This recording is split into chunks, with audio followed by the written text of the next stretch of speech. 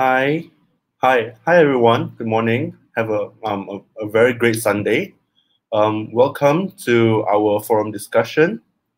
Today we'll be talking about the misconception of HIV and AIDS. So today we actually have panelists from the clinical aspect and also the social aspect to actually come together and give their input about HIV and AIDS. So before that, let me introduce myself. I am a third-year medical student from MAHSA University, and I'm currently the secretary of MAHSA Medical Society 2019-2020.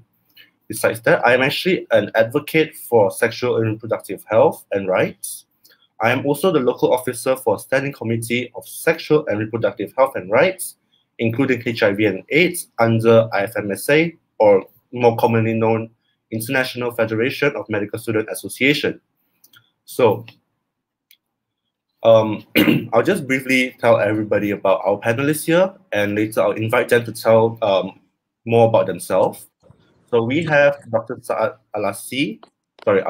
Please excuse me if I have pronounced the name wrongly.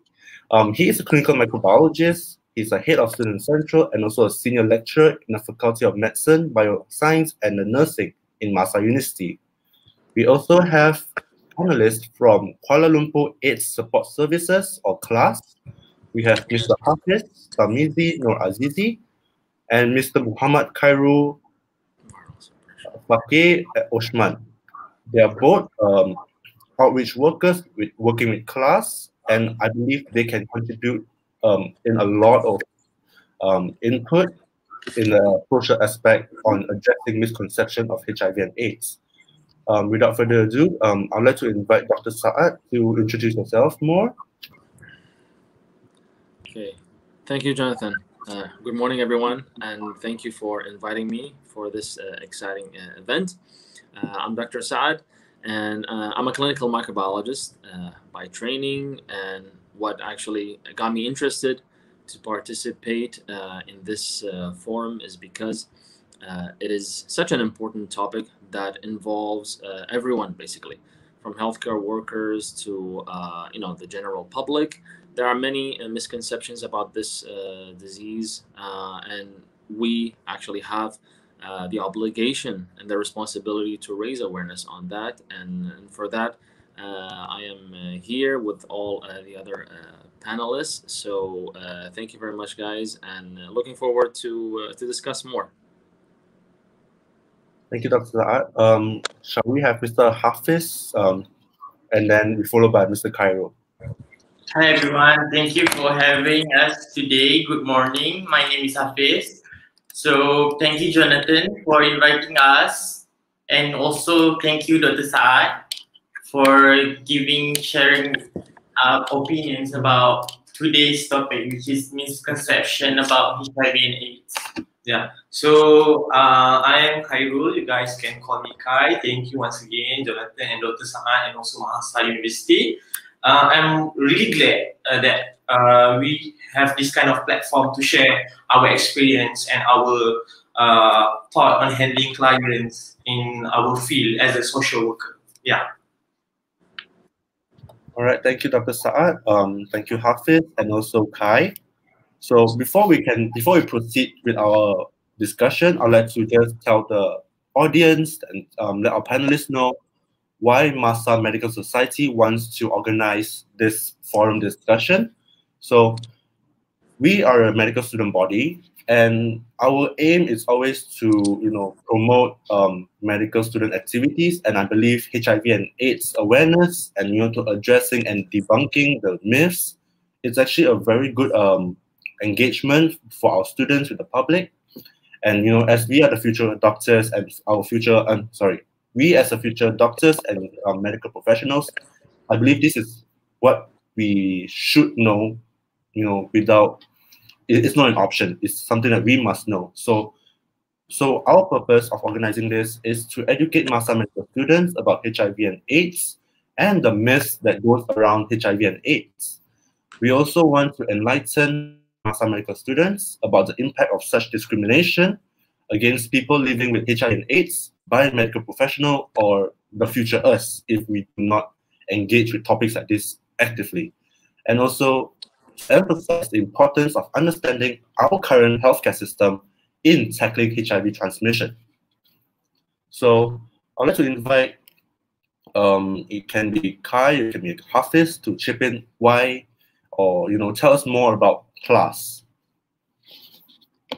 Good morning, everyone. Happy weekend. Sunday. So we are very glad that you spend your weekend with this session held by MAHSA University. So let's proceed about a brief background about CLASS. So who and what we are.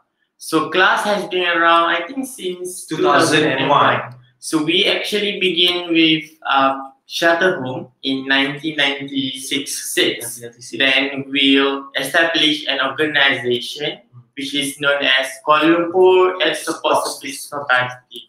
So what we are doing is that we provide services in terms of HIV care treatment, and many other things that related with helping the community that affected by the HIV itself. So currently we have been funded by Global Fund and also MOH. Yeah. So what we are doing. Yeah. So this is the services currently that we are doing. As stated by Hafiz, we are funded by Global Fund and also Ministry of Health. So for the Global Fund, we got a program called the HSKP. The HSKP is for those who are key population. So we have outreach workers and case workers where we will dealing with the clients via online dating apps and social media. We will give a health advocacy about how to prevent HIV and what is HIV. So we will also be linking them to voluntary counseling and testing at clinics and also community-based testing at facilities and NGOs. And we got also mobile testing. And then we're also giving out condoms, we call it as a commodities, to our risky population. So can you explain more to our audience what are the key population? Okay. So key population is the population of people who practice high risk behavior, such as MSM, men who have sex with men, female sex worker, people who are injecting drug, and then transgender populations. So this is the group of key population that handled in the HSKP program. So we got another program funded by Ministry of Health, which is treatment adherence peer support. This is fully helped by PLHIV peers itself. So it will help for those who are newly diagnosed and focusing more in hospital. For outreach worker and case worker, more in clinics, and for PLHIV peers, more in hospital. We call it as a TAPS. And another one, we got care center for PLHIV, or we call it as Class Care Center. So this is temporary shelter for people living with HIV and located in Taman Mestiara Jalan Ibu. Yeah. I see. All right, that is very inclusive of CLASS, to actually cover every aspect of addressing PL-HIVs. I hope that CLASS will actually take things forward in the future. Make it a total new game. Really step up the game to addressing the HIVs and then how to help people living with HIVs. So thank you, Hafiz and Kai. Before we go into the discussion part of the forum, I'd like to invite Dr. Saad to give in some informative input about HIVs and AIDS. Okay. So HIV, it stands for human immunodeficiency virus. It is the virus that actually causes AIDS, which stands for acquired immunodeficiency syndrome. Now, many people they misunderstand that HIV actually equals to AIDS, but that's not the case. There are many people who are infected with HIV, but they don't have AIDS simply because they undergo treatment, and the treatment it's been effective for over 20 years. Now, the virus itself, the human immunodeficiency virus, Originally, actually, it was circulated among chimpanzees and animals, usually back in Africa in the mid 40s and 50s, and due to behavior such as exposure to these animals, eating these animals, the virus was transmitted from being an SIV, seminal immunodeficiency virus, to an HIV. There was a species jump, and from there the infection actually started to spread. The first case of HIV was detected in 1981 among homosexual men, and from there it started to spread like a wildfire. It turns out that HIV was not only associated with homosexuals or not even with sexual activity, but rather through blood or blood contaminated products. So what does the virus do is that it infects basically specific types of immune cells called the CD4 T cells, and these cells are one of the most important arsenal of our immune system to fight infections. And in the first 3 to 4 weeks of the infection, the viral load starts to shoot. It becomes very high, detectable, and then the virus starts to slow down in its replication. Now, of course, with the aid of treatment, the viral what we call the viral suppression will be increased. However, you can never get rid of the virus completely, and this is the tragedy of HIV. Then, after a period of 8 to 10 years, the virus will still replicate in a form what we call clinical latency, and in that, the patient or the person who's infected actually looks perfectly normal. He or she will never know, especially if they haven't done the test, they will never know that they are actually infected, but they can transmit the virus into others. If there are no treatments, furthermore, after this 8 to 10 years, then a range of opportunistic infections will start to appear, from fungal infections, parasitic infections, and of course, without treatment, this will lead to death. So HIV can lead to AIDS, and AIDS, if it's untreated, definitely there's a high mortality rate for it. Now, the transmission for HIV, maybe we can do the second slide.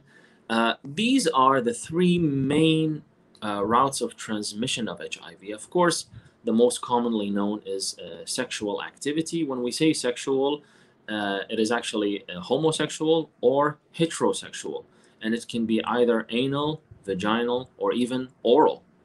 Now, the second most common route of transmission is through needles. I mean, injecting drug users, they can easily get exposed to HIV, and of course, healthcare workers through a needle stick injury. Any device that actually penetrates the skin directly into the bloodstream can, especially if it's contaminated, of course, can lead to HIV infection.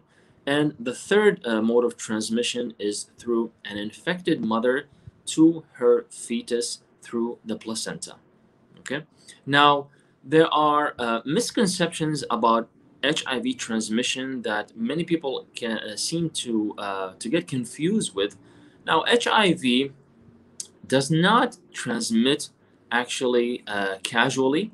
It does not transmit through air or water. Saliva, sweat, tears, and even closed mouth kissing does not transmit HIV. Insects and pets, they do not transmit HIV.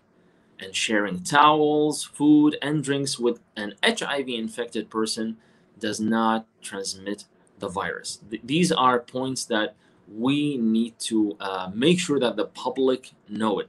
And if they know that, the discrimination and criminalization of persons who are infected with HIV will definitely decrease. So it is our responsibility to do that. Now, maybe some people will ask, why insects, they do not transmit HIV even though the insect is actually sucking blood?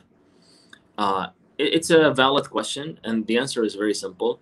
Because insects usually they do not support the growth of the HIV virus. This is something what we call tissue tropism, or there are certain biological vectors that support the growth of certain viruses or bacteria, and they do not support the growth of others. So HIV is one of those viruses that is not supported by the growth of insects, which is, of course, is a good thing. It's really a blessing. Otherwise, if an insect can transmit HIV, that would really be a disaster. So please let us all know that these are the methods of transmission versus the methods of non-transmission of HIV.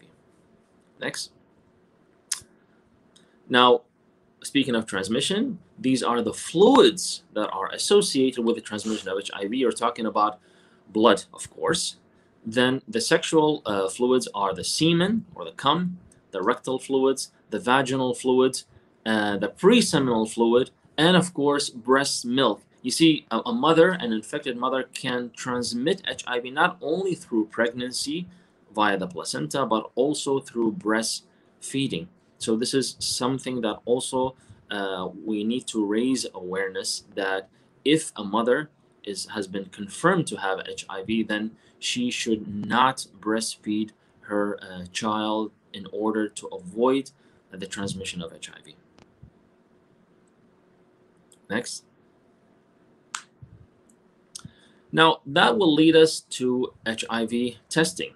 Now, a lot has been done for the past 40 years, ever since HIV was discovered, and especially in the past 20 years, to be particularly.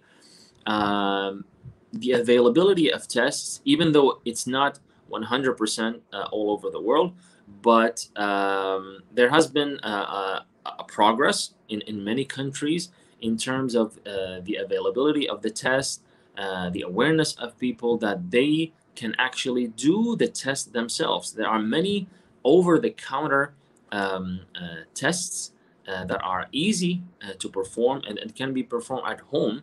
Usually these are screening tests that enables a person to find out whether he or she is HIV positive or not. Now, you need to know what type of test you are looking for, whether you are detecting the level of antibodies or you are detecting the antigen or the virus itself. And as I mentioned, you need to also understand what does a negative test result means versus a positive test result. A negative test result meaning that it means two things, actually. Either you don't have HIV, or you might have it, but the virus is still at an initial stage of the infection that is not detectable yet, which is probably maybe in the first few days of exposure. What does a positive test result means? It means that you have an active infection, and this requires immediate treatment through the HAART regimen, which is the highly active antiretroviral therapy.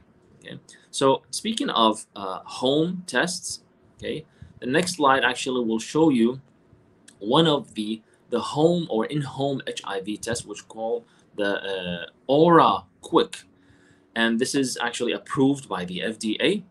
I mean, it's most commonly found in the U.S. and North America. What do you have in this kit? It's very simple, actually. Instructions. I mean, from the left to right, you can see the icons. You have instructions on how to use the test. You have a disposable bag in order for you to actually put your sample. Then you have the swab itself, and the swab is a special type of swab whereby the person will actually take a swab of the upper and lower gum with, of course, the saliva that surrounds the area. And then once it's done, immediately it has to be put inside this transport media. And then you have the booklets and, of course, contact numbers of the centers that this test will be sent to.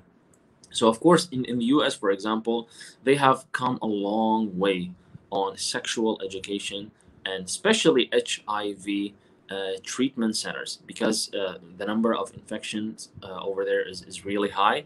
And of course, they have, all requirements that enables them to develop tests. So yeah, people over there in North America and Europe general are very much aware about HIV, and many of them, they perform these tests in home.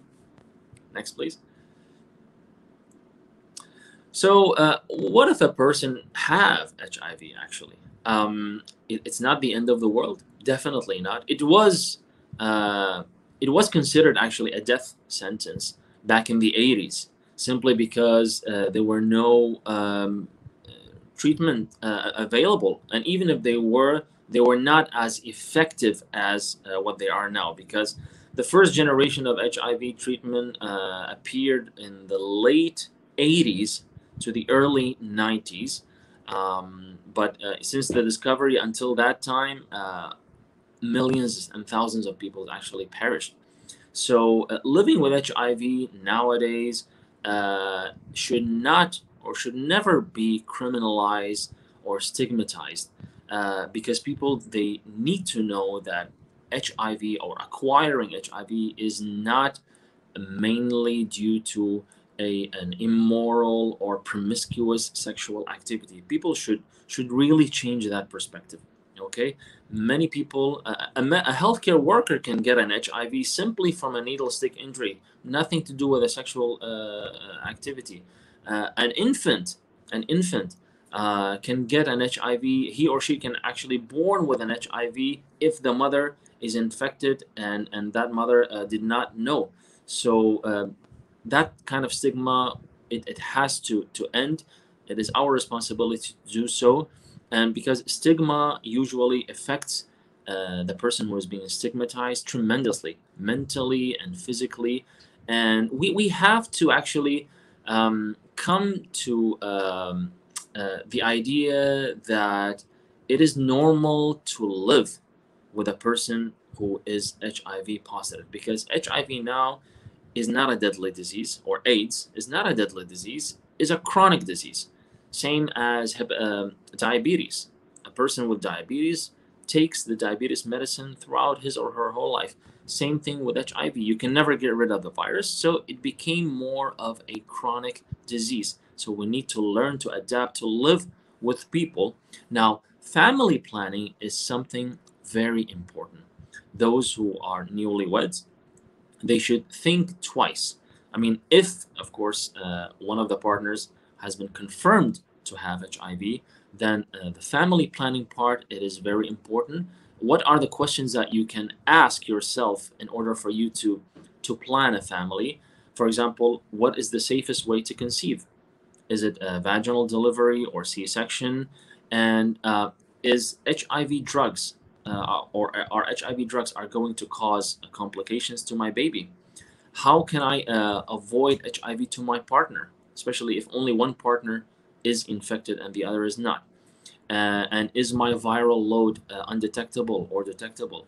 And what are the community programs available that we can use in order to plan our family? So these are the questions that they need to be asked in order to make sure that people living with HIV, they live a normal life and they are accepted by society.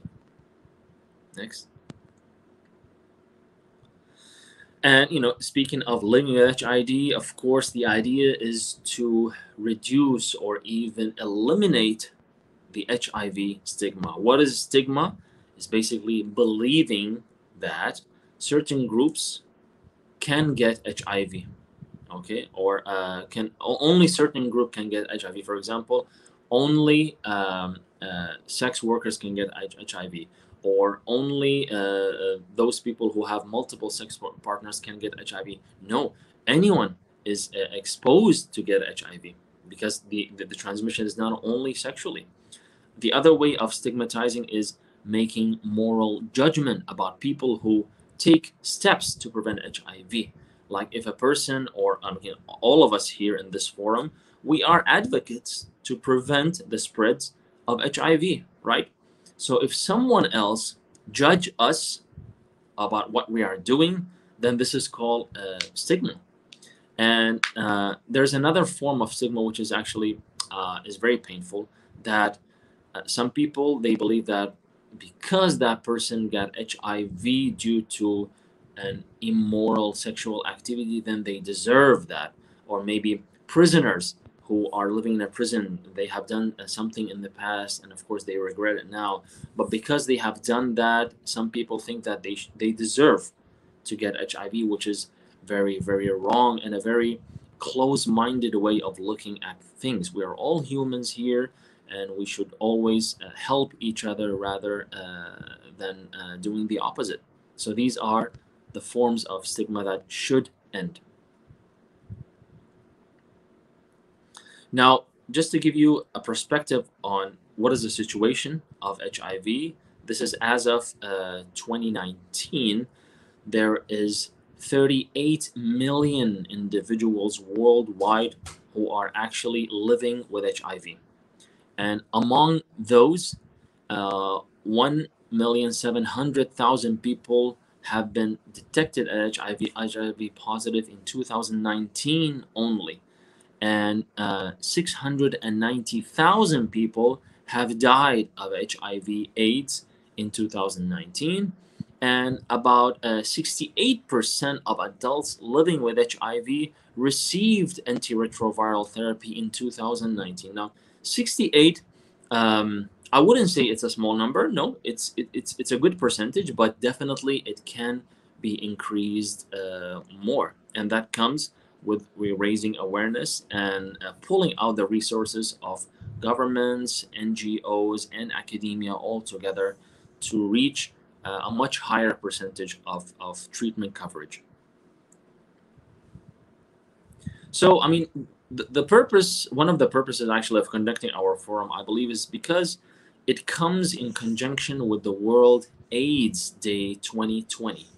And the theme that the World Health Organization has set is global solidarity, resilient services. The idea here is to increase the versatility and the resilience of healthcare services, not only to to the cities, but even to rural areas, to people who are economically and educationally disadvantaged. It is the responsibility of every person. So I believe this is a really good theme and a very noble cause that all of us have the responsibility to share. So actually, this image is taken from as a screenshot from the World Health Organization website in conjunction with the World AIDS Day 2020. So as a conclusion, how can we end the HIV epidemic? A plan for America. Actually, this is not only in America, but here, because it was taken from CDC, but that actually applies to the whole world, is that diagnosis is the first step, because HIV is one of those infections or diseases that you can never tell that a person is infected without proper laboratory test results. So HIV testing is definitely one of the most important aspects. Then treatment, this will be followed by treatment, and it has to be a continuous treatment, okay? And this also will lead to protection of people who are at risk. You're talking about pre-exposure prophylaxis and post-exposure prophylaxis. And if these three elements have been covered, then this will lead to a quicker response to clusters of new cases. So these are the four pillars of our response to suppress or to end the HIV epidemic, not only in America, but actually worldwide. So there's a lot to be done, but I think medical students, academics, researchers, and governments, they all have the responsibility to do so.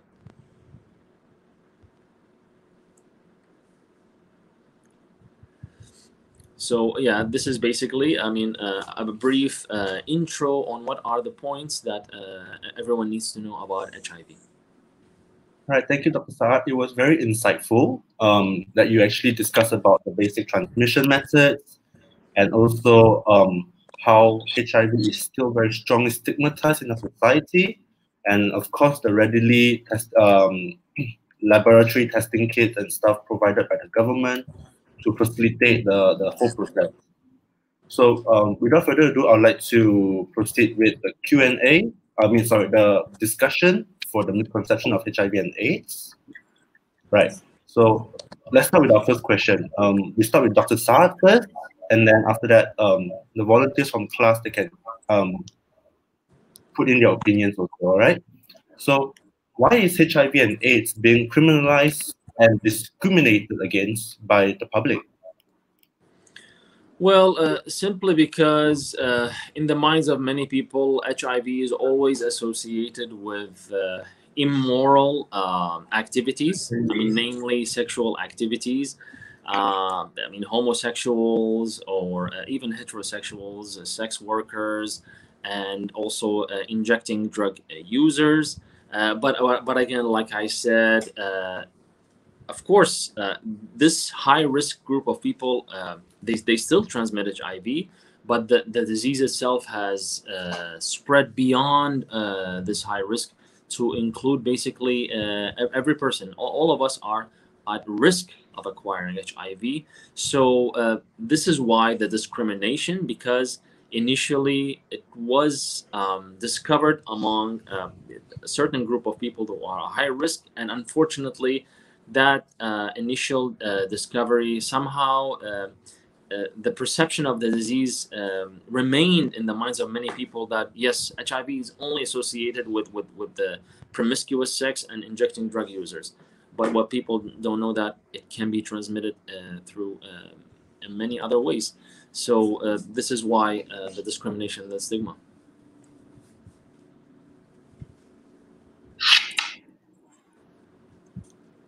Hafiz or Kai, would you like to begin?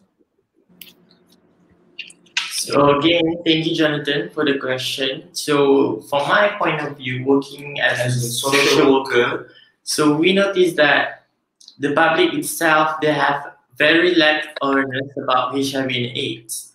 Not many, especially young generation, knows a lot about HIV. What is HIV and AIDS itself? Yeah, this will also lead to the lack of knowledge.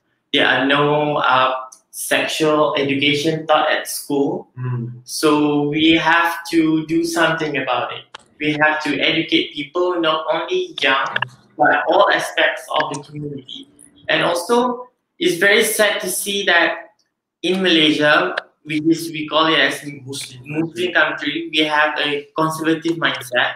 So everyone, we have like a mindset that is not open-minded. They always discriminate people that are living with HIV. They always stigmatize. They always give a bad appearance to people that affected by the HIV.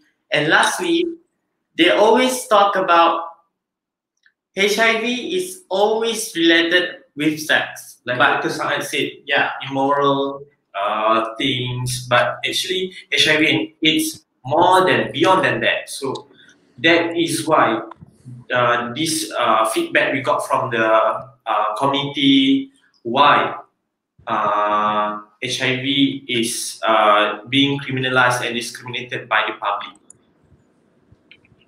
Next.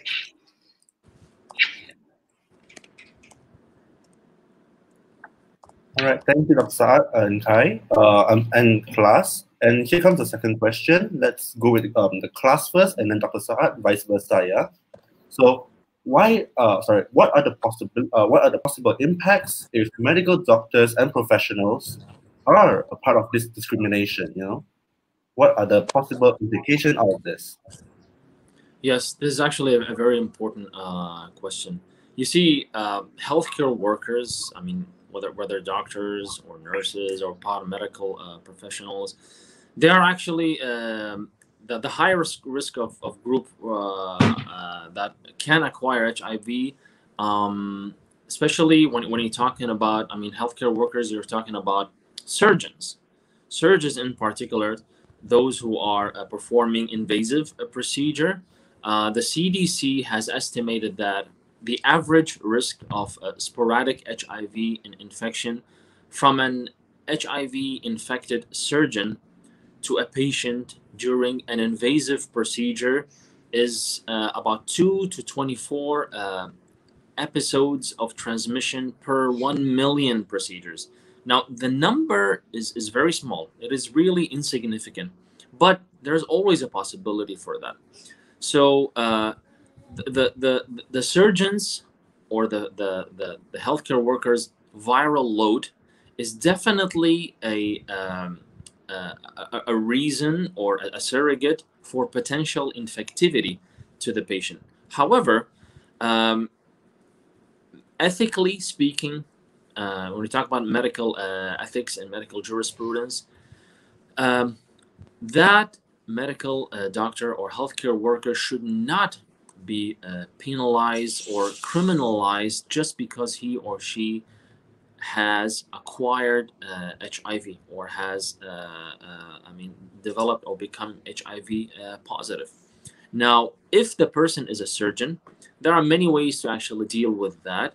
For example, if it's an invasive procedure, then that surgeon, maybe someone else can do it on his behalf, just to ensure that the possibility of transmitting the virus to the patient is minimized. But that healthcare worker should never been, for example, kicked out of his job just because he has HIV. Other healthcare workers, they don't really perform invasive procedures. So, for example, family care physicians, they don't perform surgical procedures. So, them to spread the virus into their patients, it is almost indetectable, really. So I believe that the impact of medical doctors, it's there. It's definitely there. We can never deny that it is there. There's a stigma, and but this should really end, because there's no possible way that a medical doctor, especially a physician who is dealing with patients, can actively transmit the virus unless an invasive procedure is involved.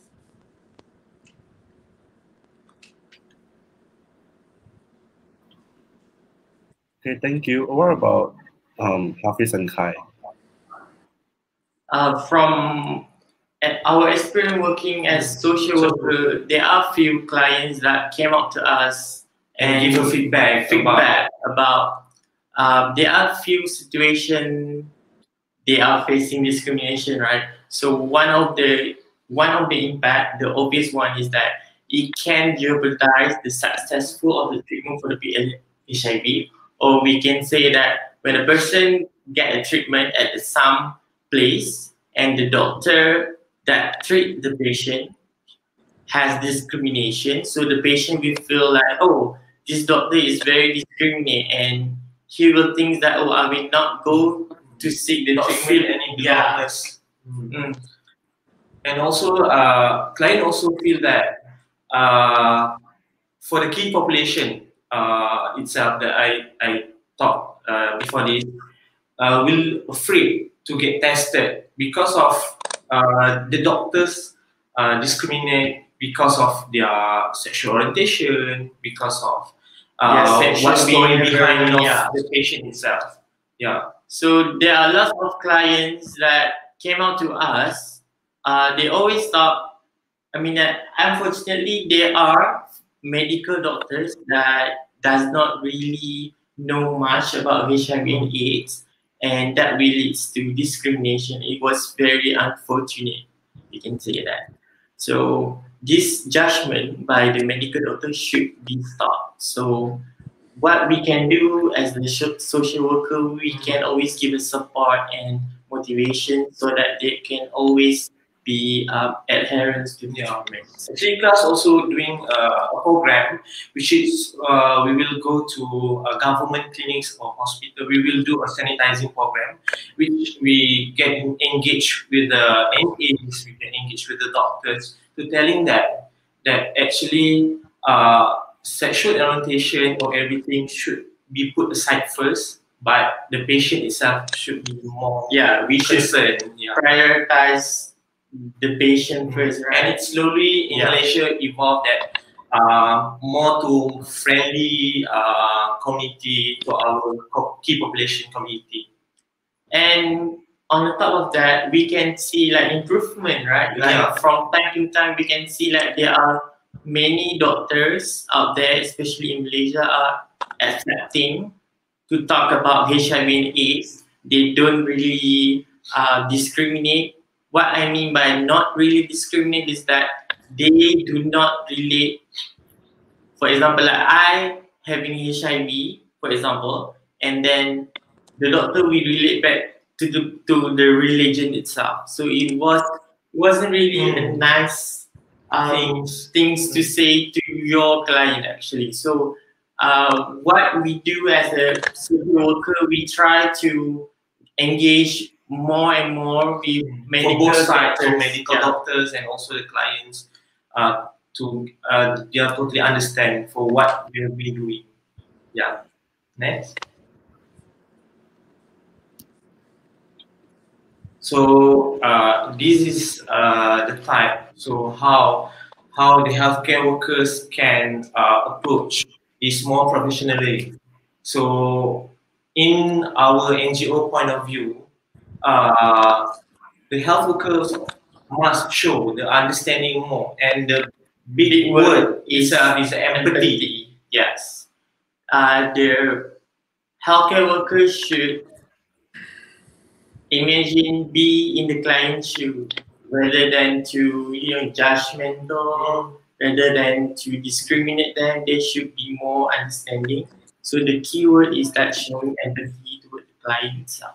And next is that the healthcare workers should always gain knowledge. I mean, there are so many knowledge that you can learn.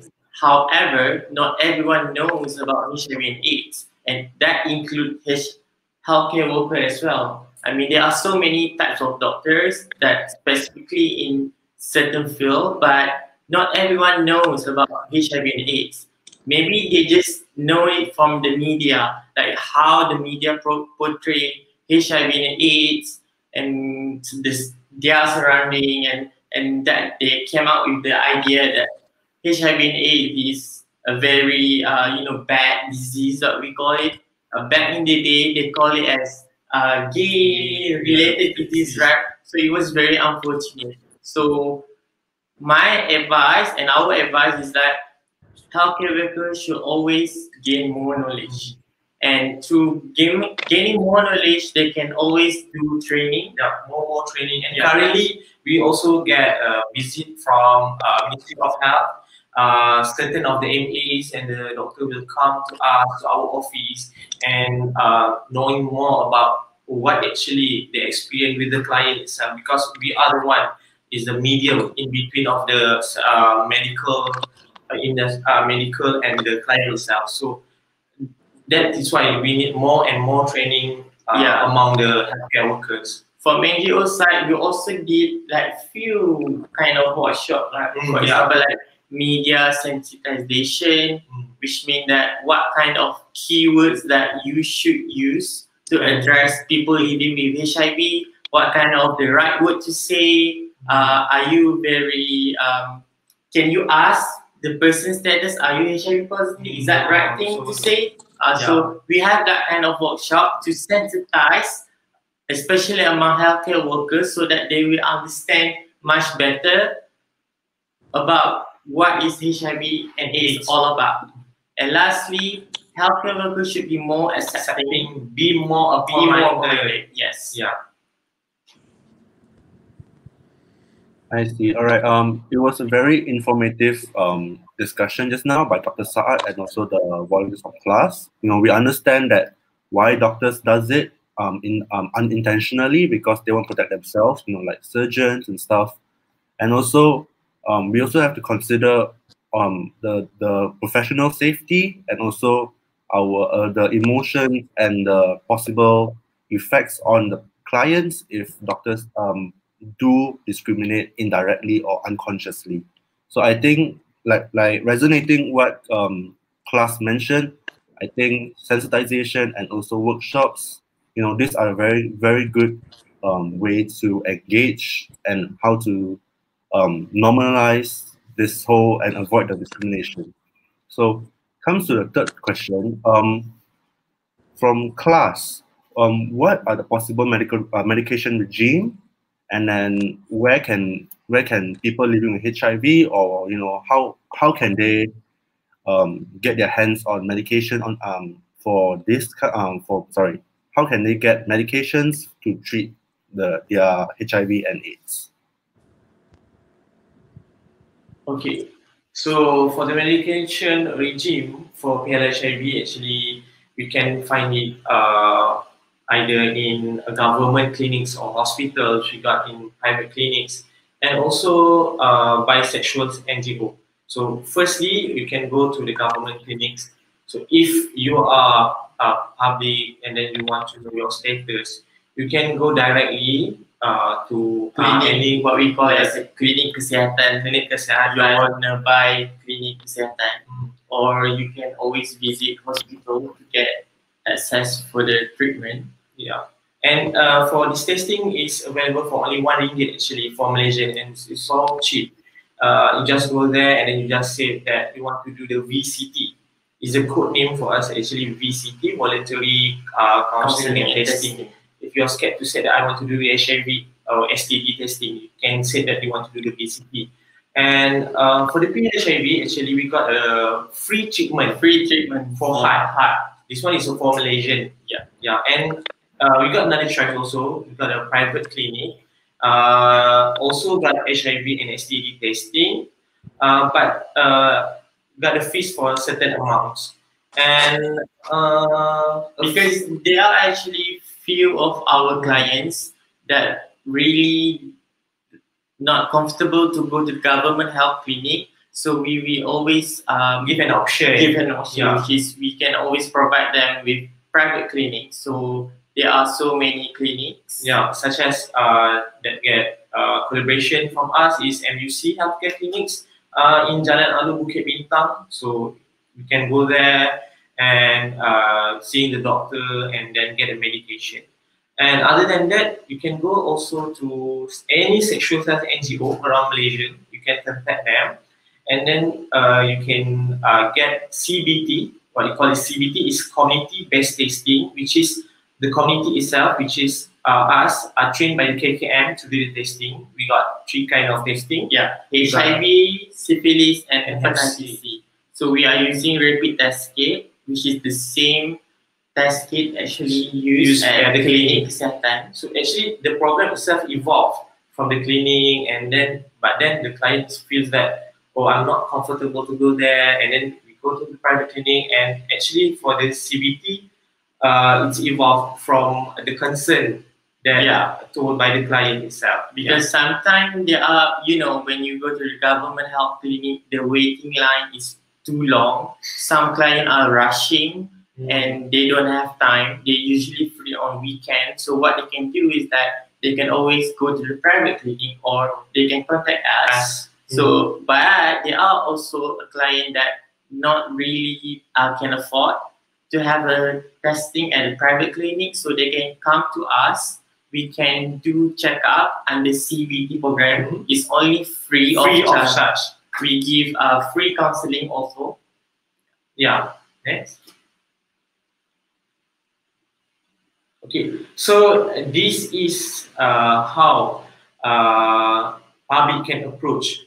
So we got three types to approach this our programs. First, you can just walk in. Second, appointment by the NGO, and third, by our promotional.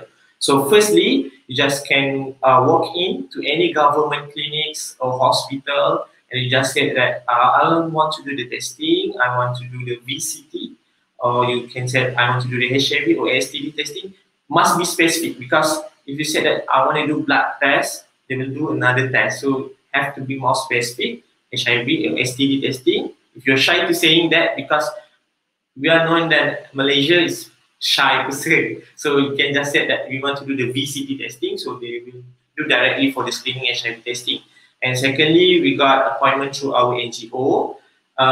we got CBT program, as I told. So this is the flow, as you can see on the screen. This is the flow. So currently we'll be working under CBT project. We call it as Jom Test KL. So what we did is that we offer free HIV, syphilis, and also hepatitis C testing. So as you can see on the screen is that this is how the procedure from the client side. So you can always book an appointment with us, and then we will arrange a date with you, and we will begin with pre-counseling, and then screening, and then post-counseling. So it's pretty much like easy process. We're always available on weekend and weekdays, so public can always reach out to us. Yeah.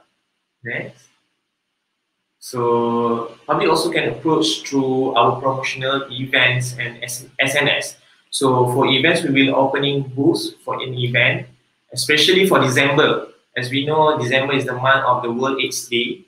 So many booths that will open, and then we will give out information how you want to get tested, and then which area the nearest to you, and then from this booth we can actually, if the client are scared to going alone, actually we as a outreach worker can accompany them to the clinics, either private or the government itself. We will be the face of them to booking the appointment itself for them, and then we will giving the appointment to them.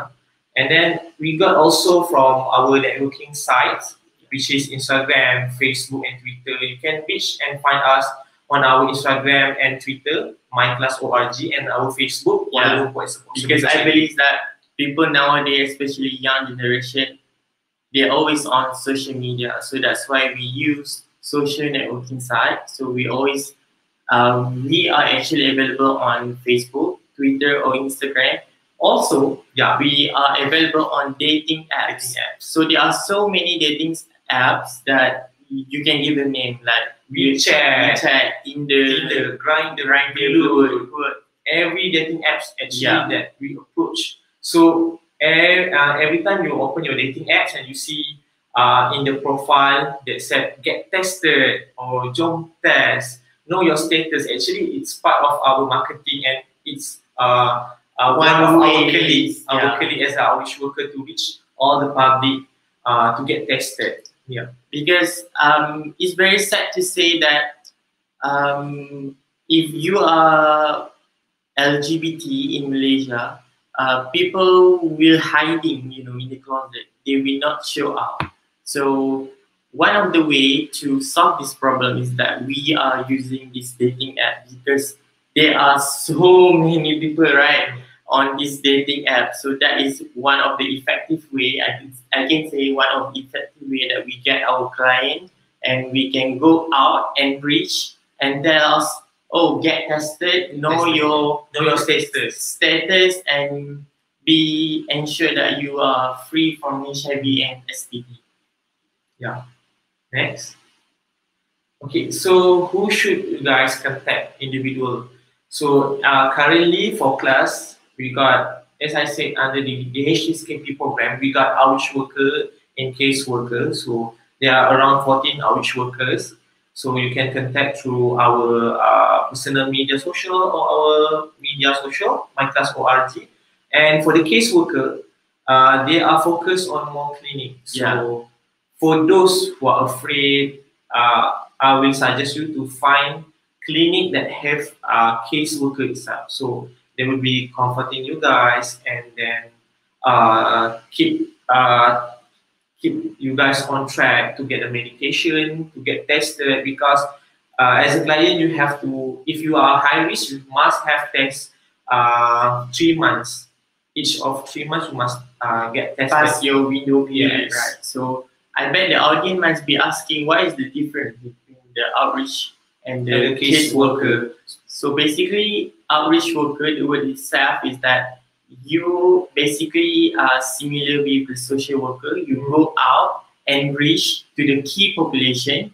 What kind of key population? Which is mentioned just now, which is MSM, transgender, people with injection drugs, transgender population, or even straight people. Yeah. So yeah, you can reach outreach workers. So for the case worker, basically they stand by at clinics. So currently we have 5 clinics that we have collaboration with. We have Klinik Kesihatan Ceras, we have Klinik Kesihatan UTC Sentul, we have Klinik Kesihatan Jinjang, Klinik Kesihatan Kelana Jaya, and also Klinik Kesihatan Shah Alam Section 7. So this case worker mostly they will handle a client that has been diagnosed with HIV.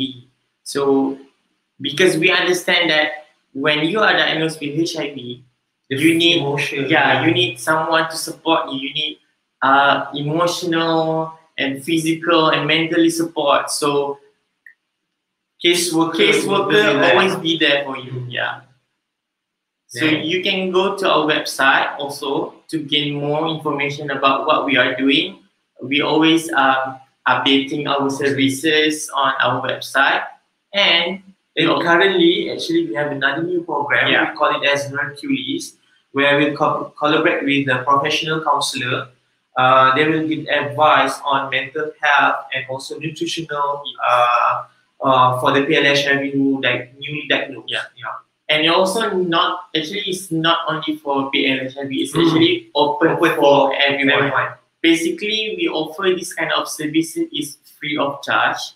I mean, we want to help the community. We understand that people really need our help. So that's why we came out with CBT, and then we will running out with Hercules program and so on. All right, thank you, Hafiz and Kai. It was very insightful that how you actually like tell us in detail how you guys actually did the public engagement, and I think I think a lot of people will benefit from this, especially when you mention about which clinic that you guys provide caseworkers. I think if people living with HIV actually watching this now, they would actually like take note of this, and it will be very useful for them. Coming to Dr. Saad, since they have already came up with the public engagement, would you like to come up with a medical point of view? So, of course, thank you guys.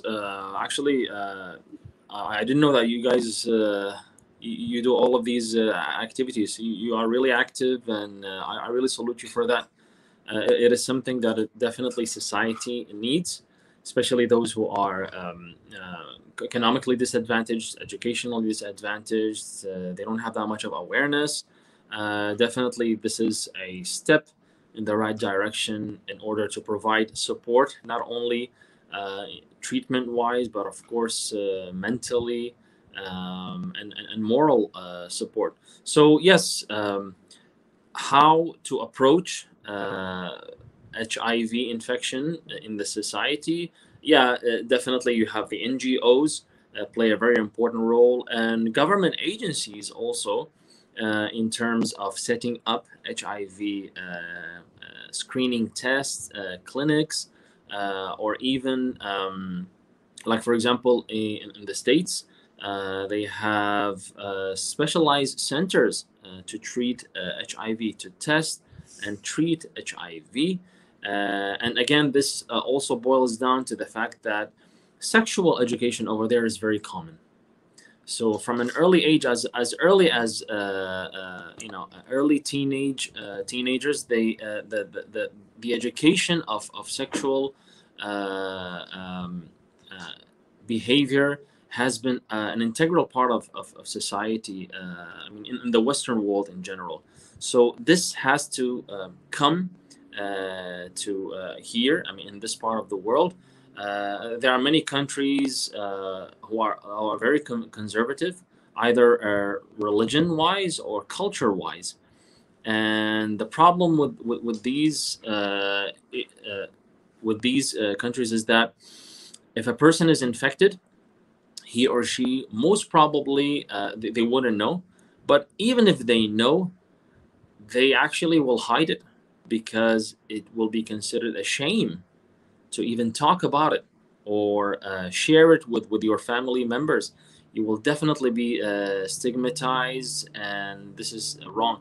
And that kind of behavior will actually increase the rate of infection rather than suppressing it. So yes, the public plays a very important role. Government, by actually providing HIV testing kits, by subsidizing the treatment regimens. I believe like Malaysia is one of the countries who are very active in the fight against HIV. And even the treatment regimens, it is subsidized, which is something really impressive. And there's a lot of research that has been conducted through many public universities about the prevalence of HIV, especially in high-risk areas, like, for example, prisons. Prisons usually are the perfect place to spread HIV, not only HIV and TB, because these two infections they kind of come hand in hand. There's what we call a co-infection of HIV with tuberculosis. So prisons are one of those places that governments and even research centers they pay very careful attention to them, because those prisoners, once they are released, if they were found to be HIV positive, then of course it is responsibility of that individual to follow up and to make sure that the infection is being controlled as much as possible. So everybody plays a role here, and I salute you guys for everything that you have been doing and continue to do. Please keep it up.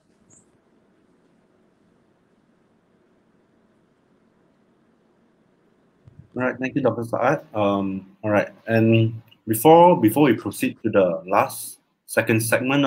before we proceed to the Mythbuster segment, I'd like to remind the public, if you're watching this, there will be a feedback form being circulated in the Facebook or YouTube.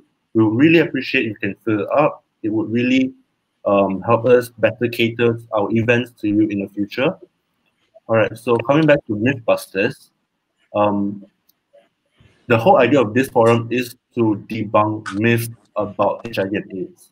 So let's just come to the first question. HIV infection and AIDS are a death sentence. Dr. Saad, what do you think? Yes, it used to be back in the 80s. Definitely, it was a death sentence. Many people have perished, actually, simply because the disease was not clearly understood. And also, the first generation of HIV drugs or highly active antiretroviral therapy did not come in the disposal of the public until probably the late 80s to early 90s. So it was a death sentence, but definitely it is not nowadays. Now it is considered as a chronic disease, as simple as that. A person who is infected with HIV will have the virus for the remaining of their lives. There are very, very few cases of a complete cure of HIV. I mean, there were few reports, few individuals, but these are very rare cases that we cannot really based upon, simply because genetically some individuals, their immune system shows, or their immune cells shows, a more robust approach to actually combat and eliminate the HIV virus. But unfortunately, majority of the people, they don't have that yet. Scientists are studying this in order to identify what are the genes in these individuals that can actually suppress and totally eliminate the virus. This probably will need, I would say, 5 to 10 years later to develop a gene therapy for that. But until then, we should never consider HIV as a death sentence. It is just a chronic disease, and it should remain like that. I see. All right, thank you, Dr. Saad. What about class? What about Hafiz and Kai? What do you guys think? I do agree with Dr. Saad. In fact, we would like to share that our president, is Mr. Andrew Tan, which is the president for class, he has been living with HIV for almost more than 30 years, right? Like 26 years. So yeah, back in the days, people not knowing so much about HIV, they are, the medical doctors, they are try and error which kind of medication that was suitable, but nowadays is not anymore will be death sentence. So Mr. Andrew Tan is actually a person that who openly to public. He always educate continuously about HIV and AIDS. So that is the main objective of our NGO actually. See. All right. That's very insightful from the medical POV and the class POV. The second myth is people living with HIV or PW HIV usually look very sick. Like this what Doctor mentioned. They will be. It is a chronic illness, and them looking sick. Is it relevant? What about class? I'd like to hear from class first this time because you guys are engaging the public constantly. So this is another myth that always goes around with our public. Yeah, that's why our president, Mr. Andrew Tan, is openly said that he is PL-HIV, who has been living with HIV almost 26 years. But he is still standing together with us, still give an education about how to handle, and he's actually pretty healthy. He has been living with HIV even much more longer than my age, for God's sake, and he looks very, very healthy. So the myth that people say about, oh, you are living with PL-HIV, you must look sick, you must have, have this, you look very skinny, or that's the myth. That's not correct. It could be so many factors, but you cannot put like, oh, you look so skinny and healthy and everything, and you judge them by having an HIV. It is very, very bad myth, and we have to change this kind of mindset. I see. What about Dr. Saad? Yes, absolutely. I agree that, again, that was the case in the early 80s where the virus was first discovered. Definitely. And when it was actually discovered back then, it was already too late. It was already actually AIDS, not really an HIV anymore. It was AIDS, whereby, the immune system is totally destroyed, and the patients who come to the clinic will exhibit all sorts of opportunistic infections. So, and there were even no treatment back then. They were just like treatment to actually manage these opportunistic infections rather than the cause itself. So definitely people will look very sick and most of them will die. But definitely this is not the case nowadays. In fact, there are many people who were diagnosed with HIV back in the early 90s, and they are still living until now. When they were diagnosed with HIV, they were probably 25 to 30 years of age. Fast forward 30 years, and they are still 60 and even over 60 years of age, and they are living a normal life. Of course, taking into consideration that they take the highly active antiretroviral regimen regularly on daily basis, because taking this treatment sporadically, you take it for 1 or 2 months, then you cut it down for 1 or 2 months, and then you go back to it. By doing so, you are actually allowing the virus to initiate its or resume its replication cycle, and this will cause more damage to the immune system. So with proper treatment, with proper testing and monitoring and screening, all HIV, AIDS, people who are infected with it, they look normal and they can live a normal life rather than looking very sick. This is a myth. All right. Okay. Okay, so the third question, Dr. Saad first. What do you think about all homosexual individuals have HIV and AIDS? Because it was mentioned that one of the main cause of it is men who have sex with men. So what do you think? Well, of course, not necessarily, because even men who have sexual with men, they can use protection such as condoms. And condoms, even though it does not protect 100% from acquiring HIV or any other sexual transmitted disease, but it definitely plays a role in breaking the chain of infection. So definitely not all homosexuals and heterosexuals as well. That goes both ways for men and women. Not all of them they have HIV.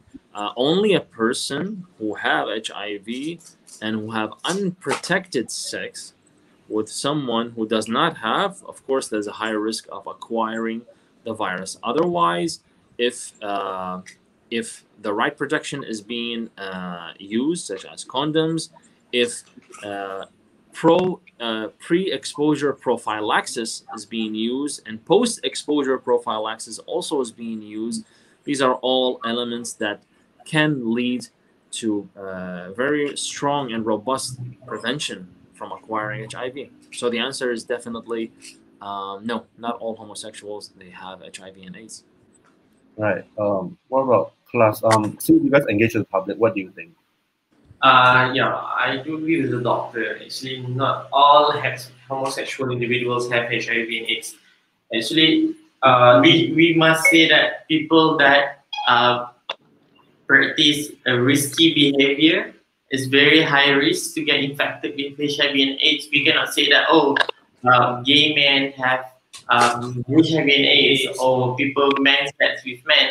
We do have the fact that there are certain group of people that also infected with HIV. So this myth is completely not true, because from our experience, we also have clients from respective background. We have clients from people with injection drug, we have transgender, we have female sex worker. So it's not very true.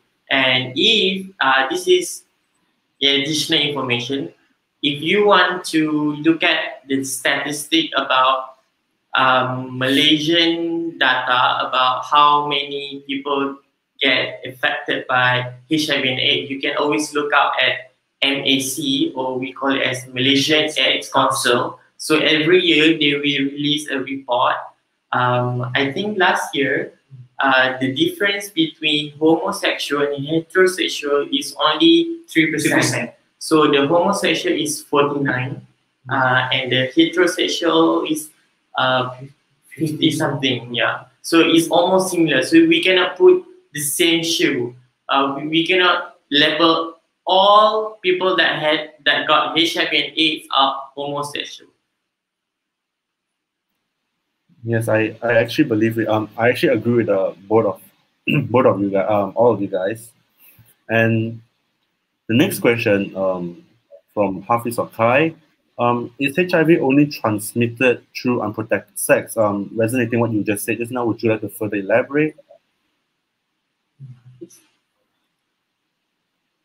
HIV is not only transmitted through unprotected sex. However, you can get infected through sharing the needle, especially between the drug user and then from the mother to the child. So we cannot simply say that, oh, you are having unprotected sex. Also, that is the main and the only reason that you get HIV. They could have like the other two factors. So this myth is actually not true. So you can always get infected through the other two factors that I mentioned just now. Yeah.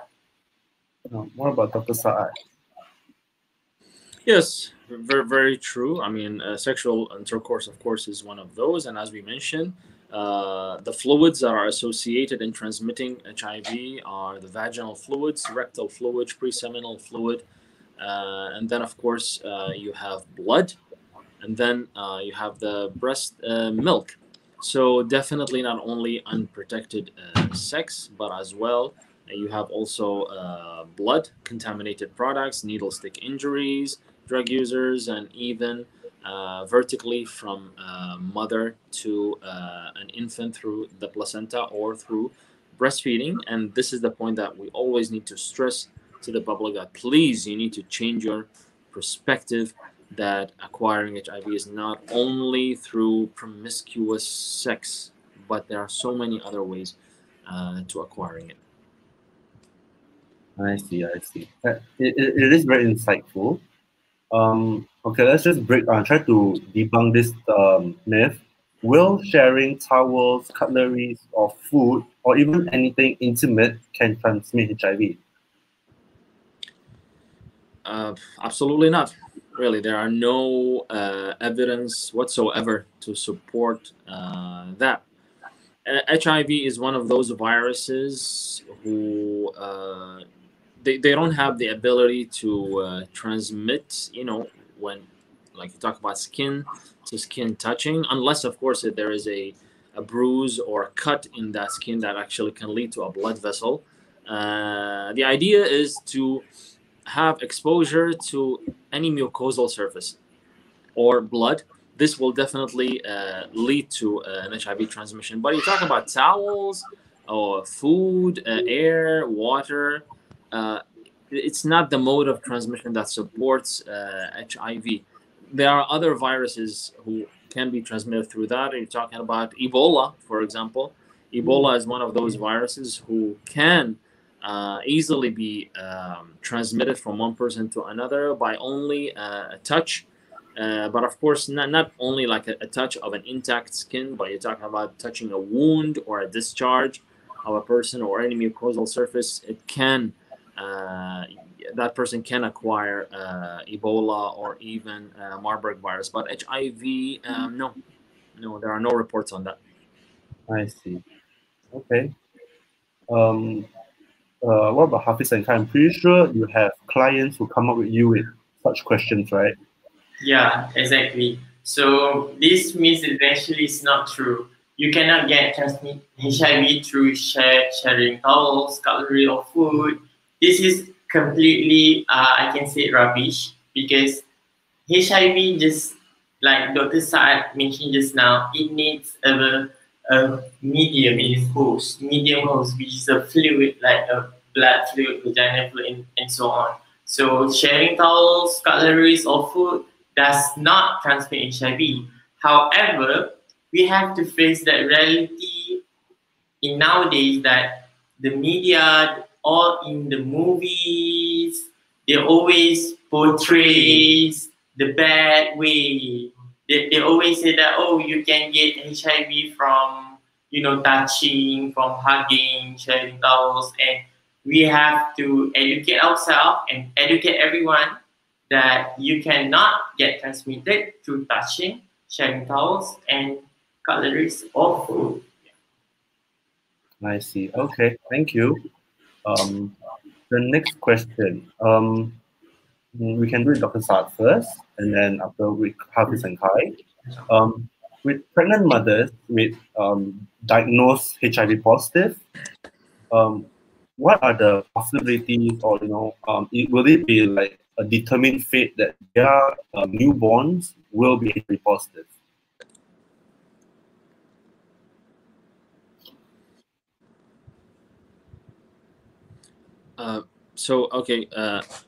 The answer is that, of course, pregnant mothers who are HIV positive, there are actually many factors for that. Of course, the fact that the pregnant mother, knows her HIV status, that's one thing. And there's only one way to do that, is through testing.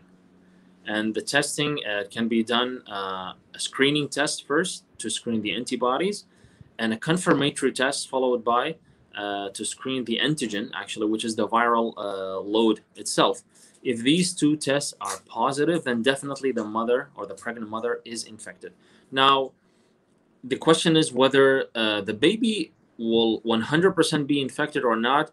It's not necessarily, because even if the pregnant mother is infected, she can undergo immediately a highly anti-active retroviral therapy regimen regularly throughout the entire course of pregnancy. And this treatment has over 25 different types of antiretroviral medications, whereby the clinician will choose 3 or 4 combination of these. Of course, you're talking about 25 drugs that belong to 6 different classes, from nucleotide reverse transcriptase, fusion inhibitors, integrase strand transfer inhibitors, and so on. Various different classes that can cater to various different patients. So the mother can have a very safe pregnancy if she follows the heart regimen strictly. This is one. The second option is that if she is still unsure or afraid that her baby might get HIV, then you always have the cesarean section delivery that prevents the newborn from traveling through the birth canal. And of course, if the mother is infected with HIV, her birth canal or the vagina will harbor the virus itself. This is natural. So in order to avoid that, a C-section is recommended to avoid encountering HIV. Not only HIV, but any other sexually transmitted diseases. So to answer that, not necessarily all HIV positive pregnant mothers will deliver HIV positive pregnant babies. I see. Okay, what about Hafiz and Kai? Do you guys normally have clients who are pregnant, and what are the outcomes of the delivery normally? Actually, I do agree with Dr. Saad said just now. So I want to share you the fact that Malaysia actually one of the country among Asia Pacific country that proudly has 0 transmission from mother that has HIV and to the babies. So we can be proud of that. So ever since that, there is no cases reported that HIV mother will have a HIV baby. So there's no reporting cases. So that is something, a very good achievement, that we see an improvement in everything that we do and all of people that get involved with it. So it's something that we can always look forward. However, we have a problems when we are dealing with sexual activity, especially among LGBT people. So we have to work really hard to actually prevent HIV transmission among LGBT communities. Yeah. I see. Okay, that's very insightful. Thank you. Okay, just a few more questions before we come to the public Q&A, all right? Is there a traditional or alternative medicine that can treat HIV and AIDS? Hafiz and Kai, have you actually heard of clients coming up to you with questions like this? Yes, there are a few clients that came up to us asking like, is eating this kind of herbs, should we mandi bunga, they call. So this is actually a myth.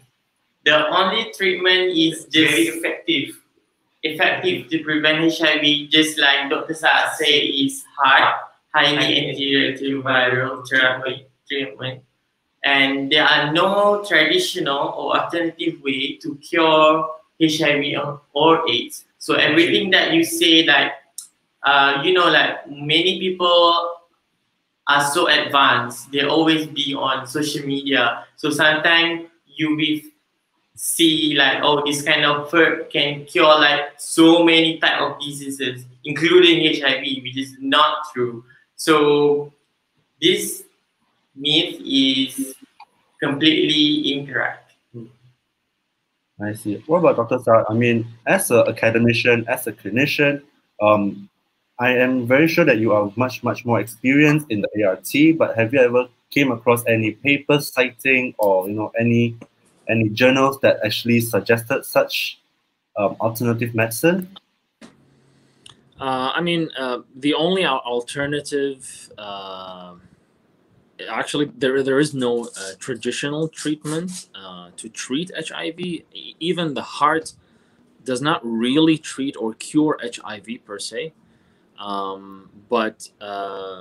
So of course, traditional medicine or there is no reported medicine that is actually able to treat or cure HIV. what some of these traditional medicine can do is just to enhance your immunity. That's all. It's like an immune booster, and this is something good. I mean, I wouldn't say that it is not recommended. No, many people they have the belief that some traditional medicine it strengthens your immunity, which in some cases it can.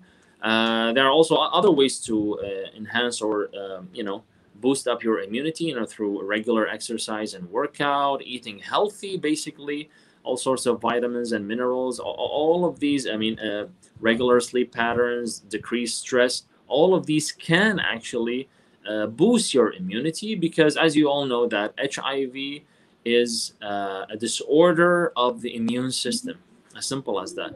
So if there is any way to enhance your immunity, that would be a good thing. And if it means taking some kind of herbs, by all means, but the public needs to know that these herbs that you take, no matter what is the name of it, no matter what is the origin of it, there is no herb that can actually cure HIV or even treat HIV or AIDS. But they can only enhance your immunity to a certain level. If you are infected, confirmed infected case of HIV, then definitely you can still use this traditional herb. Actually, there is no harm, but you should definitely seek immediate medical attention to start the highly active antiretroviral therapy. I see. Yes, I agree with what Hafiz and Khairul said, and I definitely agree with what Dr. Saad mentioned. And I'd just like to resonate with what Dr. Saad mentioned. I think as of now, there is no definite cure for HIV and AIDS. What we can do as medical professionals is just to suppress it and bring down the viral load to undetectable, because right now in this current World AIDS Day 2020, the slogan is undetectable equal untransmissible. So I think it's just to resonate with that, I think that would be very great if the public knows about this. Okay, the next question. All right, is there a need for protection or condom if people living with HIV have coitus or, mundanely have sex with another person living with HIV? So, yeah, doctor. Yes, there is actually. Okay, for three main reasons. Number one, you see, even if you are infected with HIV, what are you trying to do is actually to decrease the viral load in your system. So if you are infected with HIV and you have sex with someone who is also infected with HIV, you are getting a fresh dose of the virus. So that defeats the whole purpose. So what you should do instead is definitely you should use protection combined with heart treatment. So this is number one, to decrease the viral load of acquiring a fresh dose of the virus. Number two, using protection, of course, prevents not only HIV but other sexually transmitted diseases, from gonorrhea, syphilis, herpes, warts. So co-infection of HIV with these other sexually transmitted diseases is also a risky behavior. And the third reason why infected people should use condoms is also to avoid unwanted pregnancies, because you don't want the woman to, especially if that woman is HIV positive, for her to become pregnant with a potentially HIV positive infant, right? So this is something that we should all avoid. So to answer the question, definitely there's a need for protection, even if that person is having sex with an HIV infected person. I see. Thank you, doctor. What about Hafiz and Kai? What would you normally advise your patient? I'm your clients. I'm pretty sure they would have questions like this. So I actually agree with Dr. Saad. So we have been working with community like ever since the establishment of class. So especially when we go and reach out them in the dating apps, they will always put, the status like on PrEPs or undetectable, last text last tested, which is date, with so on and so forth. You should not easily trust that information, because people can always manipulate. They can put anything on that. So the main thing is that you always need to protect yourself first. Think of yourself first. Yeah. Protect yourself first. So always use condom. Yeah. Regardless, the person have HIV and you want to have sex with a person with also living with HIV, there is a need to use a condom. Yeah. I just need to add one thing here, is that we cannot just simply say, I mean, just use condoms. There are many different types of condoms. Yeah. So the right way of using the condom is one thing, and the right type of condom is also the most clinically proven type of condoms that actually provide protection is actually the latex condom. Yes. So this is something also we should always raise awareness to the public. Yeah. All right. The next question. Right. Okay. So it comes to the prevention method. Let's go with the clinical aspect first, and then follow with the public aspect of it. Doctor, would you like to carry on? Of course. So in terms of prevention, I mean, the world and the pharmaceutical companies have come a long way. I mean, you're talking about the pre-exposure prophylaxis drugs. These are a group of drugs that are used or given to prevent HIV infection, especially for high-risk people. You're talking about healthcare workers or even sex workers and so on. It is effective if it's taken immediately after suspected exposure. You're talking about 24 to 48 hours of suspected exposure. They are effective. The longer the time, the less the effect of these pre-exposure prophylactic drugs appear.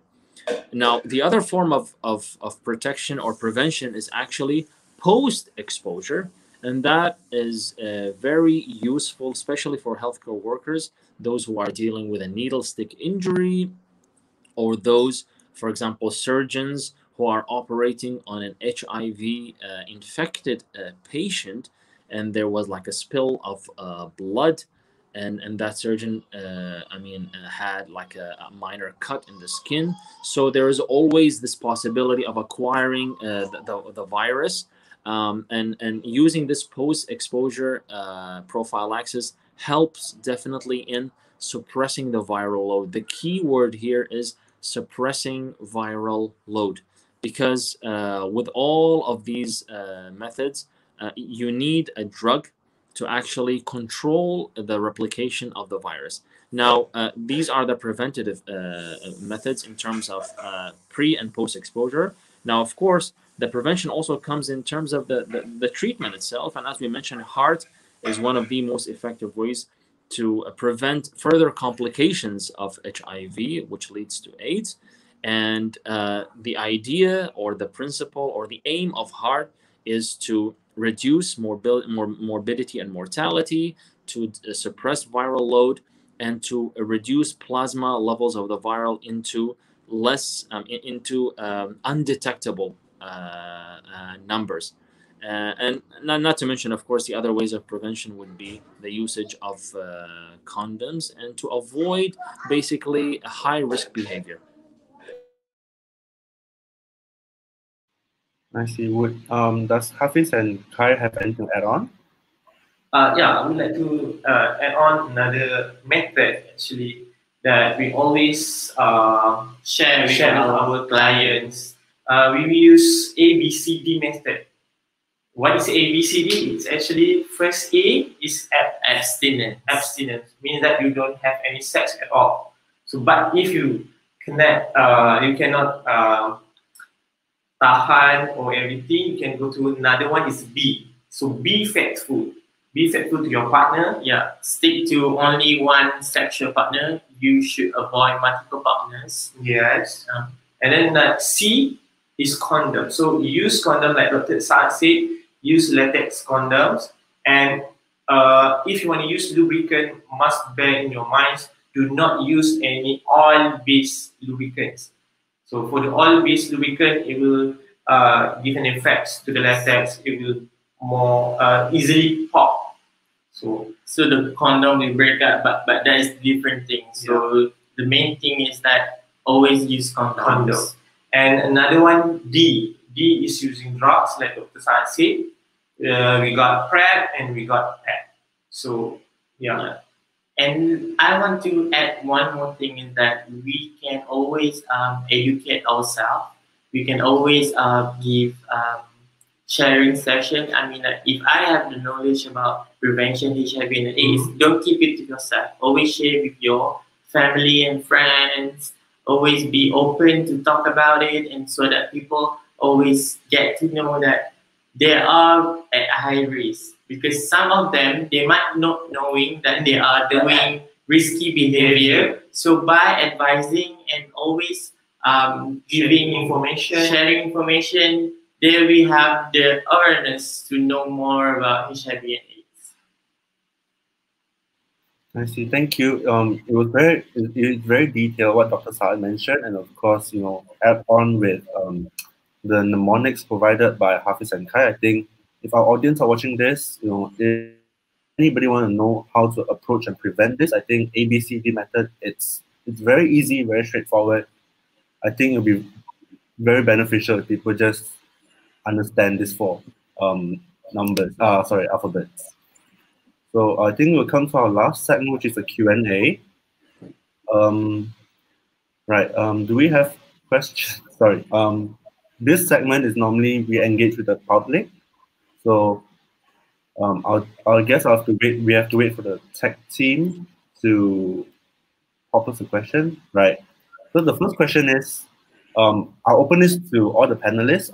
So feel free to answer whenever. Since you mentioned sex education to be taught in our education system, which is currently in Malaysia, how it will help tackle how will sex ed help tackle HIV and AIDS, and how will this be integrated in our system when sex ed is a taboo and it's not discussed in our community? Well, yeah, sex education is definitely a taboo, unfortunately, in many underdeveloped and even developing countries. This is due to culture, basically, tradition, and religion, all of these combined.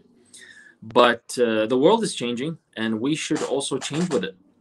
And one of the ways to do so is by introducing sexual education. I think even the name says it.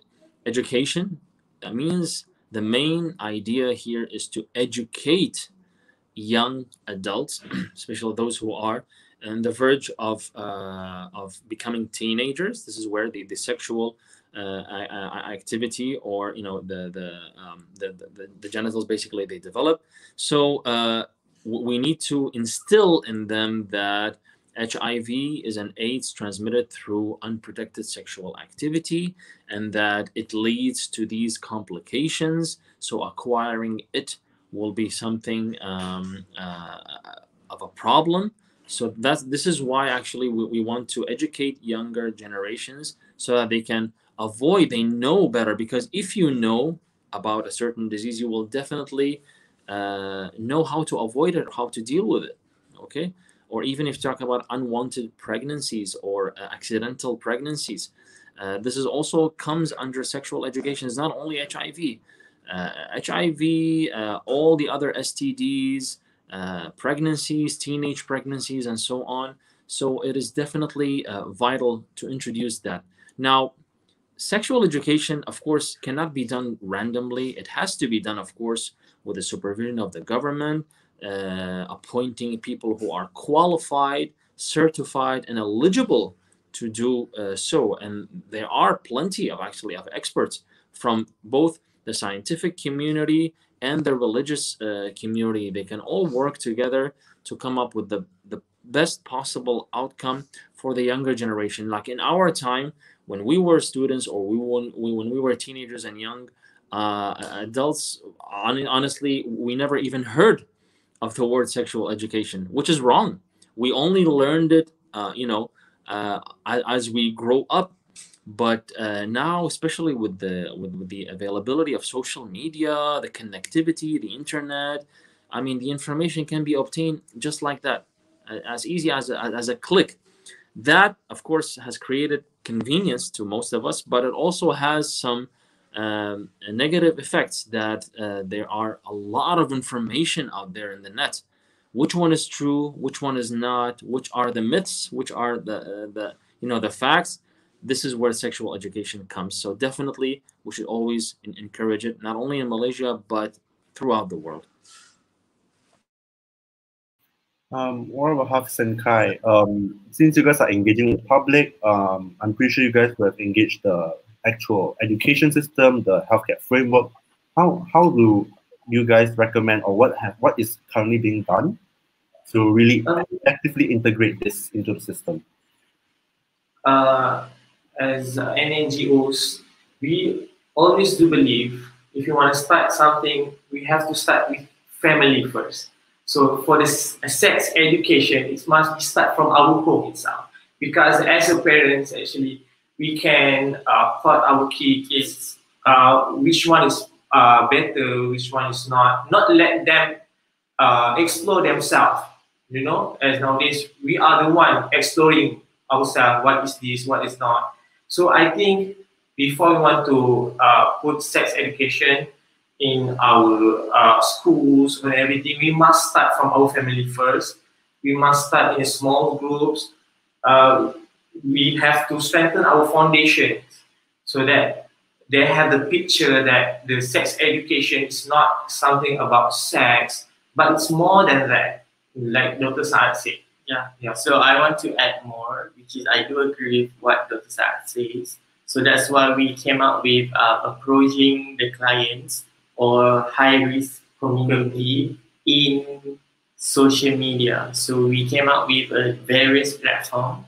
We always available on Facebook, Twitter, or Instagram to give awareness. And currently we'll be launching a YouTube channel that we give a sharing session about myth, about what is HIV, to educate people. I mean, it may seem like nothing, but it will, it will be something evolving in the future. So you can always log on to Class Life, Class KLASS LYFE, Class Life YouTube channel. So you can always find our interactive videos over there, and we will be happy to receive any comments or feedbacks, especially among young generations. All right, thank you. Resonating with what Dr. Saad said just now, since sex education, I mean, knowledge can be obtained by the tip of the finger on internet. I mean, this is my personal question. How do we not abuse that? Because when we explore sex education, we will need to address pornography and stuff. How do we not abuse that? Well, I mean, there are many legitimate websites that actually provide accurate information about HIV and AIDS. You're talking about the World Health Organization. You're talking about Center for Disease Control and Prevention. You're talking about the official website of the Ministry of Health. You're talking about reputable research centers across the world. All of these centers, they provide updated and state-of-the-art and accurate, most importantly, accurate information about HIV treatment, prevention, and transmission. Now, how not to abuse that? Of course, everything in life can be used and can be abused. Anything in life, really. So sexual education is no exception. But again, that's why I said it has to be done in a proper way through government or through NGOs, that those who provide the sexual education seminars, webinars, or forums, they have to be certified or eligible personnel. Either academically, they have like academic qualifications, or in terms of from a social stand or a religious stand. I mean, the government or these non-government organizations should choose those who are appropriate, and not only choosing the person, but the right approach. You should never educate people about sex and tell them that, yeah, this is if you do this, you will get punishment or something like that. No, it doesn't work like that, really. You should always have a positive approach. You should always instill that it is an easily preventable disease, okay, rather than always focusing on the negatives, always focusing on the punishment, always focusing on the stigma and the side effects. Of course, all of these things are there, but the way to approach it should be always very positive, so that you will attract more people to believe in your ideas. Sorry. I see. Thank you, Dr. Saad. Do we have the second question around? All right. Should a HIV positive individual still remains properly protected when engaging in sexual intercourse with another person with HIV positive? I believe we have already addressed this in our myth. Doctor, would you like to would you all like to elaborate or? Yes, yes. I mean, yeah, it's actually a very valid question, because some people say, so what? I'm already infected. Why do I need to bother to use a condom? Well, again, it's because even if you are infected with HIV, you don't want a fresh dose of viral load to enter your system. The idea is to suppress the replication of the virus to the minimum. So wearing a condom, even if you are HIV positive who is having sex with another HIV positive person, will definitely prevent you from getting that viral load, fresh dose of viral load. And at the same time, it will also prevent other types of sexually transmitted diseases.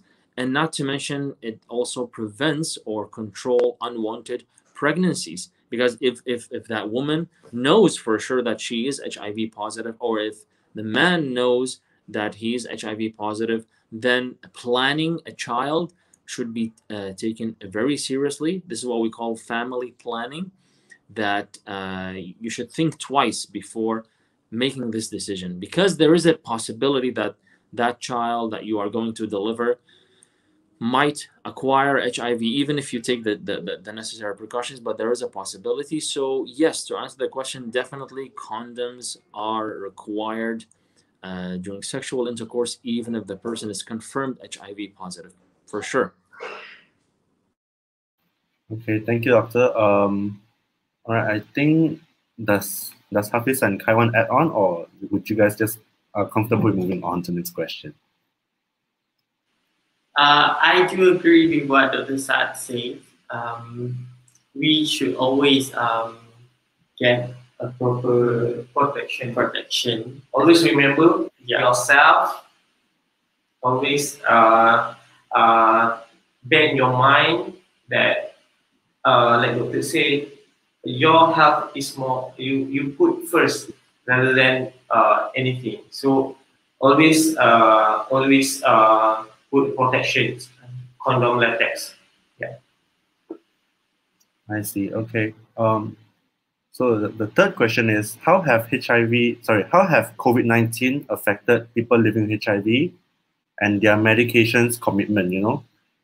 With lapse, if such happen with lapse medication regime, will this increase the risk of transmissibility, and will this be a public concern? Oh, definitely. I mean, COVID-19 has changed or has affected the way we live in so many ways. I mean, 2020 was one hell of a year, really. So COVID-19 has disrupted the movement of people, even for a simple physical activity like going to buy groceries or whatever, especially in the first few months of the pandemic. Yes, it was really bad. I mean, now, of course, life is going slowly or gradually going back to the new normal, I would say, not really normal. But yes, those who are actually infected with HIV, they were the most affected people with the COVID-19 pandemic because their access to treatment, they need to go to the hospital to get their medication. Unfortunately, those hospitals were packed with COVID-19 patients, or they were actually battlefields to manage those COVID-19 patients. And you guys know that COVID-19 is highly infectious. So going there to get your HIV medication, you might end up acquiring the novel coronavirus. So you will have actually two viruses instead of one. And so this is why it had actually a tremendous impact. And this is why the World Health Organization, they are calling for global solidarity and resilience in services that even with with all of these restriction movements, with the MCO, the CMCO, there should always be a system, a backup system, to ensure that HIV infected individuals, their treatment will not be interrupted by this pandemic, either through, for example, delivery, through post, through mail, or whatever way possible. It's not necessary that the patient has to go to the hospital to get the medication, but rather you deliver it to their doorsteps just to avoid contact and from acquiring COVID-19. So definitely there was a huge impact, but I think people have learned. Government and agencies, they have learned. We have learned a lot of lessons from the COVID-19 pandemic, and we continue to learn and to adapt to it. I see. What about from class? And are there people living HIV calling you guys up, asking about their concerns in this aspect? Definitely, yeah. There are few of our clients that have problems in getting their medication, because like there are patients that we've been dealing with living in other states. So due to the quarantine, the restrict movement order, they cannot pick up their medication. So what we did is that we be the postman. Yeah. We help them to get the medication for them. We settle the medication instead of post. We are using postage, right? Yeah. So COVID-19 has been tremendously affected among PLHIV.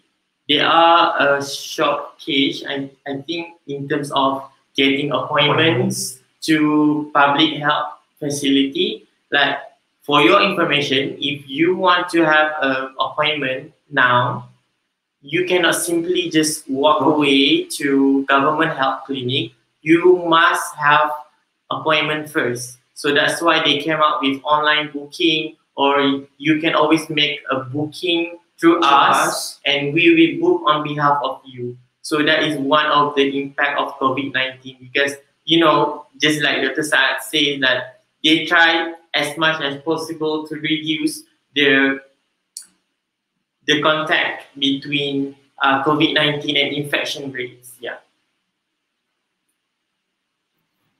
All right, thank you. Do we have the next question now?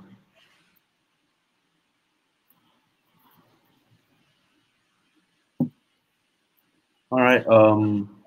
If clients engage with risky activity, what is the safe time frame for them to take post-prophylactic medication? I mean, since you're speaking of this prophylactic medications, let's just talk about pre-prophylactics. What is the safe time frame to do it before, and what's the time to do it after?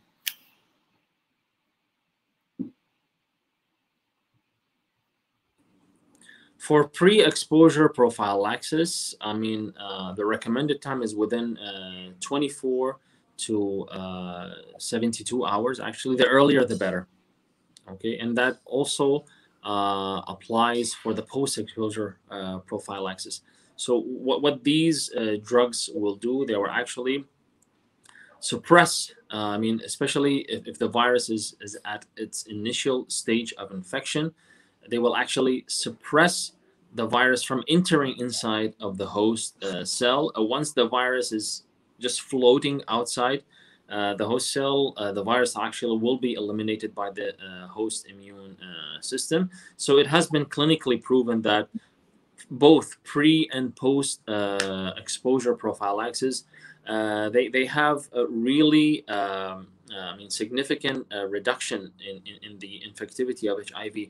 So the time frame is basically 1 to 3 days latest. After that, following that, the effectiveness of these drugs will be reduced, definitely. Yeah, the longer it takes, the less effective these drugs will become. Yeah, plus.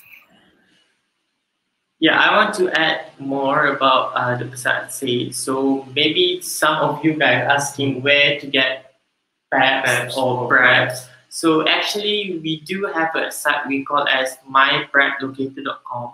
So you can always log on to the website. You can always search your nearby clinic that sells PrEPs or PEPs. Or you can simply go to our collaboration clinics such as MUCD Healthcare, which is much more affordable. I think this is based on our experience. Most of the clients cannot afford to buy PEP because it is expensive. In Malaysia itself, it costs around 800 something. But there are alternative way, which is PrEPs. PrEPs is only, you can get less than 100 ringgit, and most people are afford to buy it. Yeah. Let me just add on. I mean, this is my personal question. How frequent can we take pre-exposure prophylaxis or post-exposure prophylaxis? Because we can't be. I do not know the answer to, but I would just assume that we can't be repetitively taking pre-exposure back to back and engage with risky behavior every day, right? So how many times can we take at most, or how much interval time must we give before next dose? Well, I mean, that's a good question, actually. It all depends on your lifestyle. What are the things that you are doing that actually expose you to high risk behavior?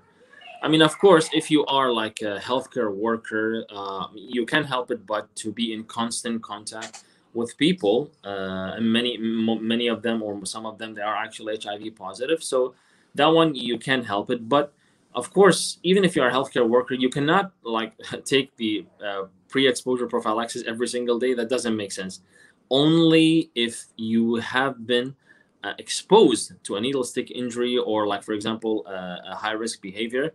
So of course, if you keep doing high risk behaviors and taking the pre-exposure or post-exposure prophylaxis frequently, then after a while, your system will start to kind of develop resistance actually to it. And this is the thing with all drugs, that viruses usually with time, this is also one of the problems of antibiotic resistance, that bacteria or microorganisms, they will develop eventually resistance to the drugs if they are being misused. Okay, so the key word here is to use it wisely whenever is absolutely necessary. Now, if you are in constant exposure, then you don't have choice but to actually keep using it, but you have to somehow manage your lifestyle just to avoid using it very, very frequently. More about Harvest and Kai. I'm pretty sure you guys have clients coming to this question also. Or So based on our experience dealing with clients, yes, we do agree. We have clients that not very risky behavior, but they want to take PrEPs. Again, just like Dr. Saad says, it depends on your lifestyle, Yes. your sexual lifestyle. If you think that you are low risk, why should you want to take a PrEPs? So we always recommend PrEPs or PEPs for those that are highly risk, especially sex worker. We can have male sex worker or female sex worker. So we always recommend them to get PrEPs or PEPs, and always be transparent with the doctors. Yeah. You should not be ashamed to talk about your sexual lifestyle, because they are the one that trying to help you. They are trying to prevent you from getting infected. So you should not, lie to your doctors. Yeah. And There's a few everything. cases actually. Yeah. The client will lie because they're ashamed. Yeah, because they are ashamed. They think that doctor will judge them. No, it's not true. You should be transparent. You should talk about how your sexual activity or sexual life gonna be like, because doctor knows really well how to handle it. All right, thank you. Do we have more questions? Right. Can you talk about the family planning aspect of people living with HIV? I think Klaus would have a very great insight in this question. Yeah, probably we want to say that KK Cheras, our associated clinic, have reported that they are family who are parents got HIV, yeah, and then they're having kids and without any infections. So what we can say that always be transparent with your doctors, always feel safe to talk about the sexual life, about the family planning itself with your doctors. Again, just like Dr. Saad says, the most effective medication is HEART. So before you are planning to start a family, you can always begin your treatment. That is the most important thing, because if you do not start your treatment, so you will transfer the HIV to your partners. So the first thing is, before you are planning to have a family, you should start your treatment. And the same goes to for the Muslim. If you want to get married and everything, you have to start a treatment, and you should inform your future wife or husband that you are living with HIV, and I think that there will be no problem. I mean, like, you can have a children that living with free of HIV, so you shouldn't be worried. So the main key is that you should always consult your doctor in terms of family planning. Yeah. So, Dr. Saad, well, let's say if a patient approach you and asks, for your advice if they want to start a family and they are currently HIV positive, what would you advise them from a medical point of view?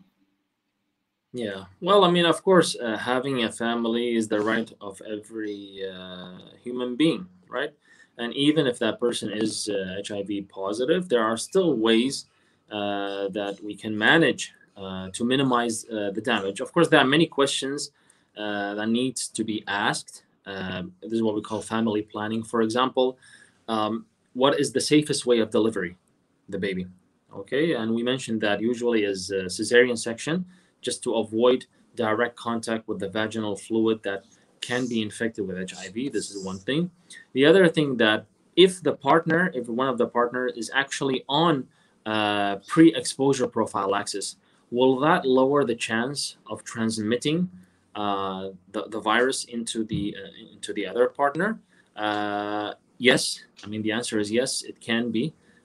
So this is where we can actually recommend pre-exposure or even post-exposure prophylaxis to one of the partners if they are suspected or confirmed to have HIV. Now, what are the other methods of birth control that best suits the woman? For example, if that woman, she don't want to get pregnant now and she is HIV positive, there are many ways for birth control. Maybe some of these ways will actually interfere with that HIV infection. So this is why that woman needs to consult a healthcare provider on which is the best way to actually control pregnancy. The other question that can be asked is whether that treatment will cause damage to the infant during pregnancy. And this is why heart is a collection of more than 25 different types of drugs. So that's why we have the luxury now to choose to mix and match all different types of antiretroviral therapy in combination, 2, 3, or 4 different types, because different people, they have different reaction to it. Some they are allergic to some groups, others they are not. Some they have effect on the pregnancies, others they are not, and so on. And the last question that should be asked is whether usually how actually can I avoid transmitting HIV during pregnancies or even during deliveries. Okay, this is basically one of the most important questions. So during pregnancies, of course, it can be avoided by regularly taking the treatments. And during delivery, if also one of the ways is through a C-section, or there are other ways of actually delivering the babies. So yeah, definitely family planning is something very, very important. And this is also needs to be instilled in the society, in the public. All right, thank you. Do we have more questions?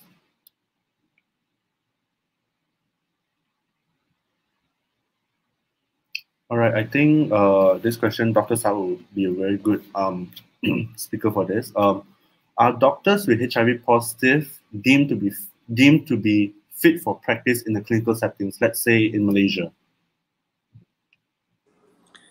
Well, the answer is yes. I would say it's really unfair to discriminate a medical doctor by just having an illness, unless that illness, of course, it is highly contagious. For example, we're talking about tuberculosis.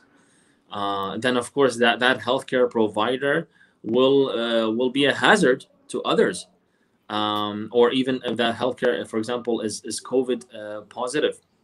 So definitely, these are highly contagious infectious diseases. But HIV is one of those infections that, again, does not transmit through air, through food, through water, or even simple skin touch.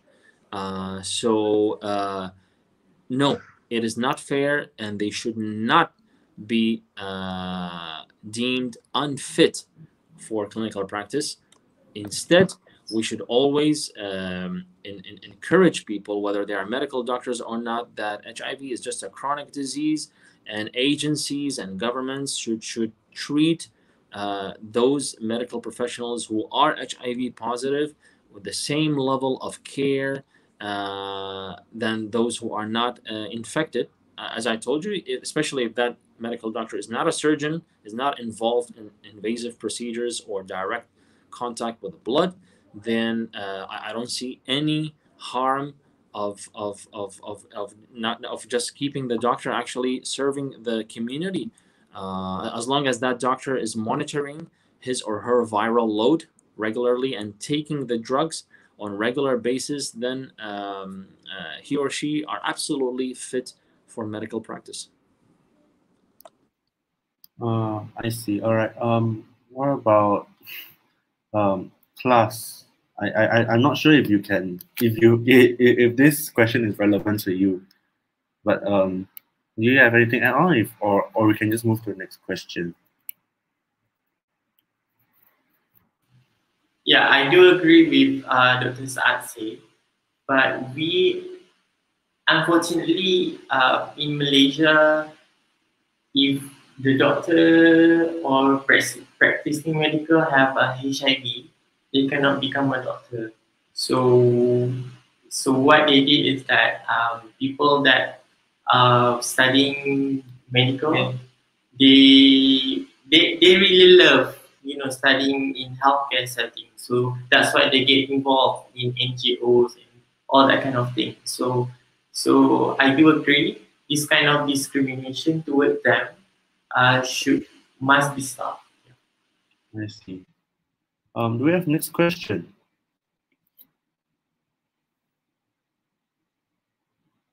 Yes, no?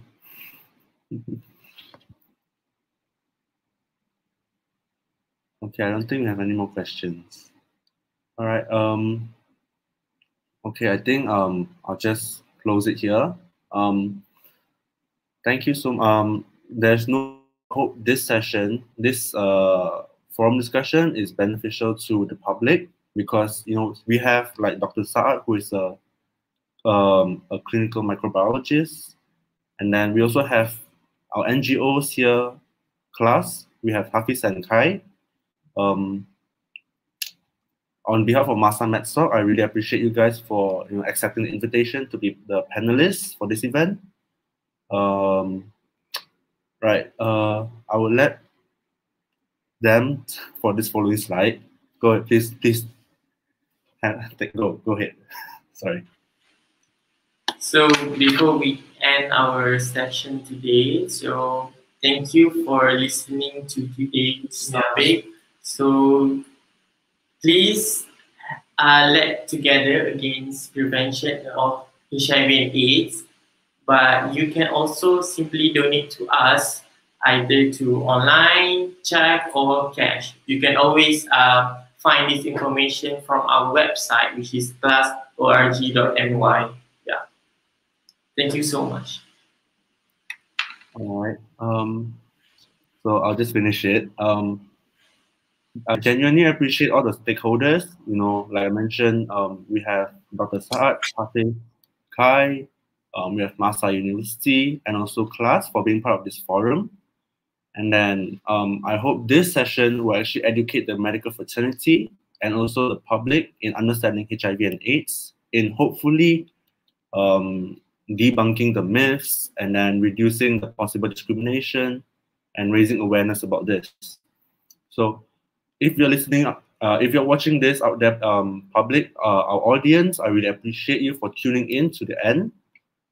And I think there will be a feedback form being circulated around. It'll be great for you to, once again, it'll be great for you to fill that out for us for our own evaluation. Thank you so much. Thank you, Doctor. Thank you, Hafiz. And thank you, Kai. Thank you. Thank you, Jonathan. So just last word before we go that, in conjunction with the World AIDS Day 2020, we all play a role to ensure better HIV services to everyone across the globe towards global solidarity and resilient services. Thank you so much, guys. Thank you. Thank you so much. Thank you. Bye.